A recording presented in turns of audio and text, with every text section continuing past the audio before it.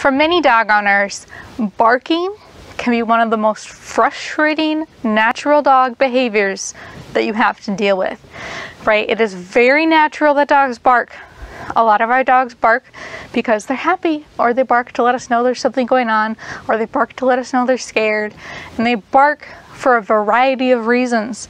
But barking can be very, very frustrating, especially if you're a person that does not handle excess sounds well, right? And especially if you're having a hard time telling your puppy to stop barking, please. I know there's a person outside. I know you're scared of that, and I just don't want to hear about it anymore, okay? So for barking, addressing barking, first, we need to know, why is your puppy barking? Is your puppy barking because they're scared? Is your puppy barking because they're excited? Is your puppy barking because they are having the greatest time of their life and just need to share it? And a lot of that's going to depend on your dog's breed. So if you have a herding breed, like a Sheltie or a Border Collie or an Australian Shepherd, they're probably going to be a little more loud than some of our other dogs. And that's okay. That's part of their breed. And that is something that you will have to learn is a part of your dog's breed, and learn to manage it rather than completely do away with it.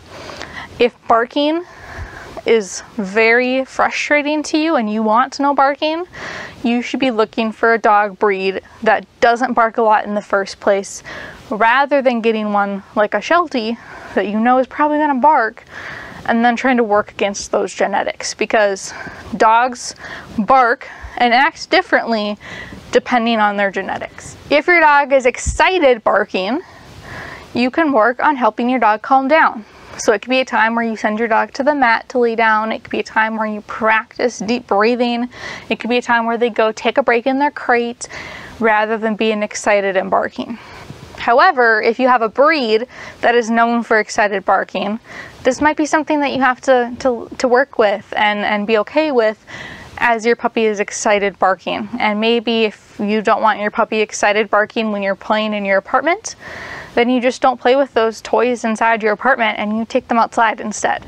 That kind of management is really, really important when we're dealing with barking. It's important, as I'm sure you figured out by now, when dealing with any problem or unwanted behavior.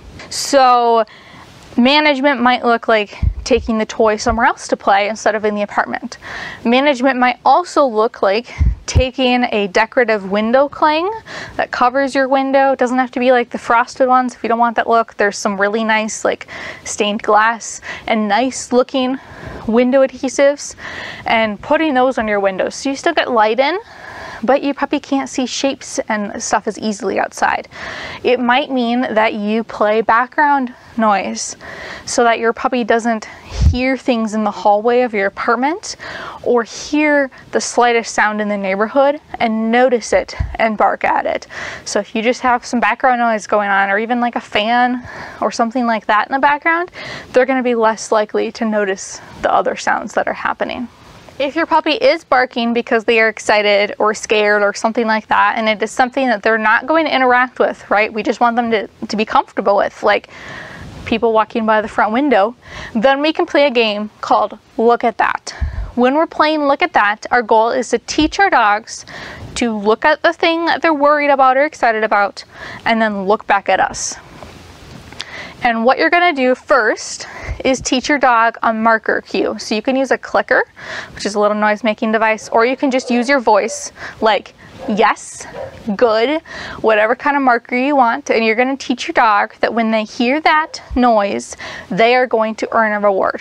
So it's going to be like click, treat, click, treat, click, treat, until your dog sees or hears you click and then looks for that treat expectantly. Same thing if you're going to use a verbal marker like yes or good.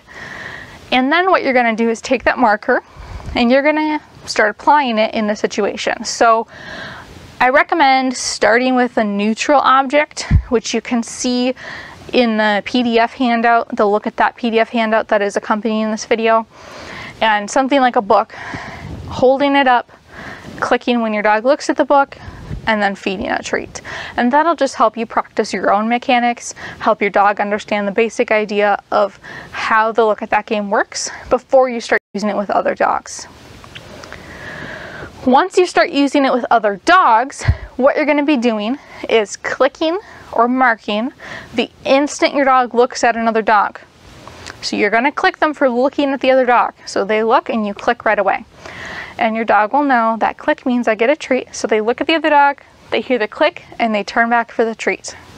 This prevents your dog from going and looking at the other dog, staring at them, and getting worked up about that. Instead, it's a game of look, treat, look, treat. And they don't focus on that because they're just looking at it and looking back at you for treats. So it still says, hey, it's okay to look at things, but I just want you to look and look back, and I'll feed you treats for it. And when you practice that with your dog and they understand that game, it becomes a conversation that you have with your dog, and your dog just says, hey, there's a person, and you say, okay, cool, there's a person. And it's not a dog that feels they need to stare at something and get worked up about it. So that look at that game can be really, really helpful when we are trying to help our dogs bark less.